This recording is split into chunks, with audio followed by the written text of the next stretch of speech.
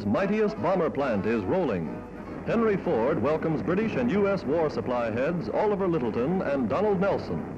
The schedule, one bomber every hour. Second stop on their tour of inspection is the assembly line of a huge tank plant.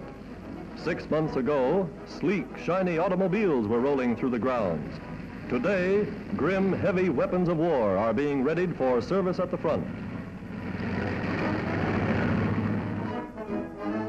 In Washington, China's Foreign Minister T.V. Soong concludes a lend-lease agreement with Secretary of State Hull. China will get more and more tanks and bombers to help Generalissimo Chiang Kai-shek. America promises all aid to her gallant eastern ally.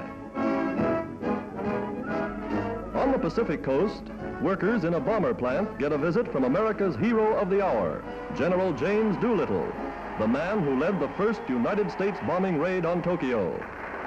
Addressing the men who built the ships that rained bombs on Japan, the general said, "Thanks for some great airplanes."